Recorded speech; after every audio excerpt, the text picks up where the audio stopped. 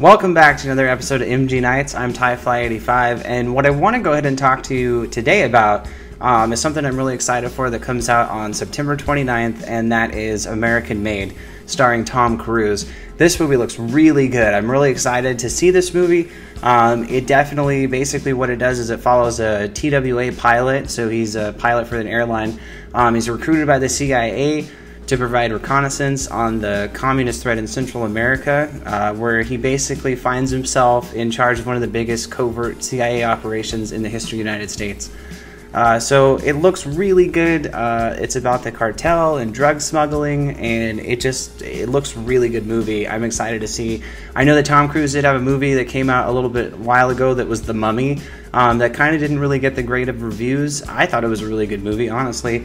I'm excited to see what Universal does with their horror universe, but I know a lot of people didn't necessarily like that movie, but I am excited to see him kind of in another action-esque kind of movie, because that's kind of what he's known for now, currently.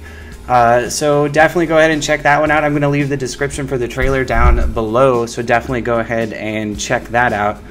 Also, next up on my list, what I want to talk about as just kind of an update to the new Terminator reboot that we did talk about just earlier this week. Basically, Linda Hamilton is returning to the Terminator reboot, which is kind of exciting.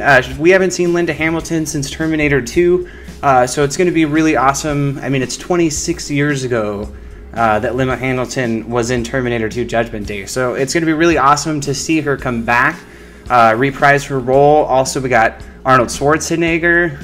So James Cameron's coming back as the writer, so that's going to be pretty awesome to see how they're going to be able to take that story and continue on with it. So very excited for that. And next up on my list, what I want to talk about is Wes Anderson. Any of you who've seen his movies, you know he does some really great work, some really funny movies. He's just a really good director. So he's got a new movie coming out called Isle of Dogs. Basically, it looks absolutely wonderful. The stop-motion animated feature has a star-studded cast. Oh my goodness, it's such a massive list of people in this movie.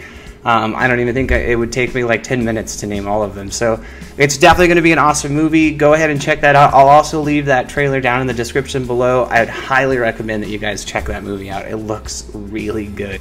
Alright, and another one up on my list that I want to talk about, so since we're just over 2 months away from the theoretical arrival of Justice League, Warner Brothers' potentially most ambitious DC comic-based film ever attempted, uniting Batman, Wonder Woman, The Flash, Aquaman, Cyborg, and Superman, the heaviest hitters in the DC Comics lore, overall that they have, screened to take on the forces of Steppenwolf and underlings from Apocalypse, except there is one missing overall from Justice League, for any of you who are familiar with that, and that character is Green Lantern.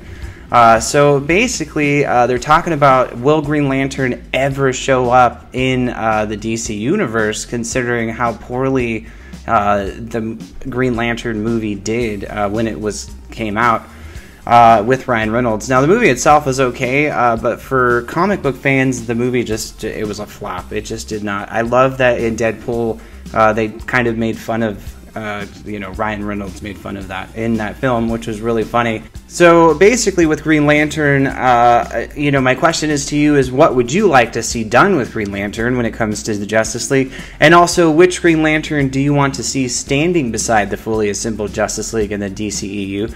Definitely be sure to sound off down in the comments below. Alright guys, well that's all I have for you today. Thanks a lot for stopping by. I really do appreciate it. If you like this video, go ahead and slap that like button. Also too, if you're new here, we do make videos every Monday through Saturday, so go ahead and subscribe with notifications on to make sure you get those alerts every time the video is uploaded. Alright guys, stay awesome.